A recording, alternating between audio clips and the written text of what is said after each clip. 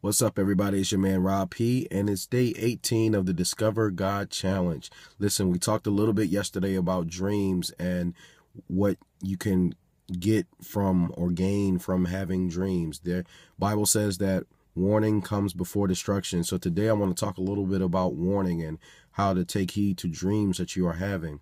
I want to come from Daniel today, chapter 1 and chapter 2. There was a king by the name of Nebuchadnezzar. He had a dream.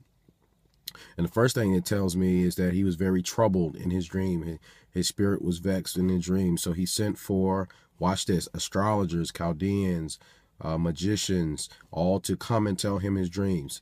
Now, they could not tell him his dreams. So this lets me know that those copycat systems, they have limitations. Only God, the gift giver, the dream giver, can give you the interpretation of a dream. And that's when Daniel was notified. And notice the first thing he did, he didn't say that I could interpret the dream. What he did is he went back and told his three friends, and they went before God and they prayed for the interpretation of the dream. Listen, God can give you the interpretations of your dreams. You have to go to God. This is not about you. The gift is from him. He knows how to administer it. So they went before God, and God gave him the interpretation of the dream, of the king's dream. Listen, when you do it God's way, promotion is coming to you. When you do what God wants you to do, he's going to make you and bring you before great men. The scripture says that your gift shall make room for you. So Daniel went in and told the king his dream, and he was promoted because he had showed him the dream. And Nebuchadnezzar blessed God, the God of Daniel, because he had done this for him. But a few chapters later, if you skip to chapter 4, Nebuchadnezzar had another dream. Even though he knew he was great, he had another dream, and he had a dream about a tree that rose to the heaven, and it provided for everything around him. Now, pride precedes a fall. And, I didn't mention this, but Nebuchadnezzar made an image of himself, and he wanted everybody to worship him, worship the image. And you know the story of the three Hebrew boys. They would not worship. They would not bow and worship.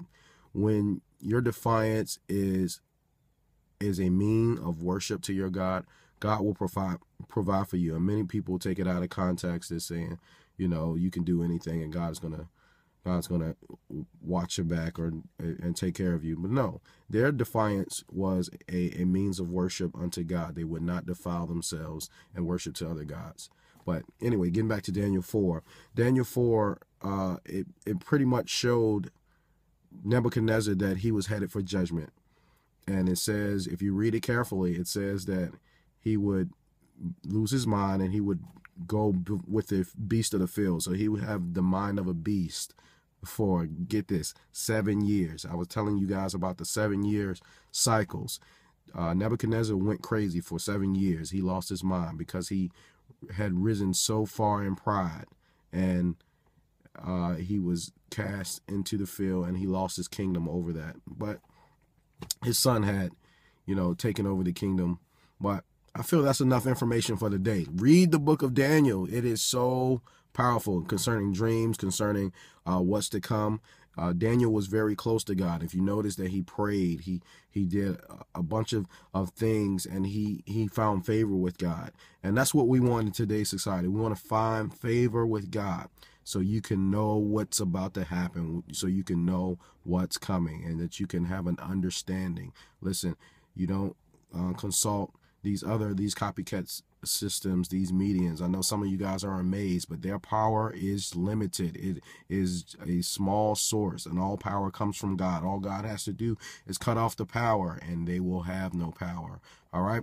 I hope this is blessing you. Discover God Challenge. There is one true and living God, and we're here to find him. All right. God bless.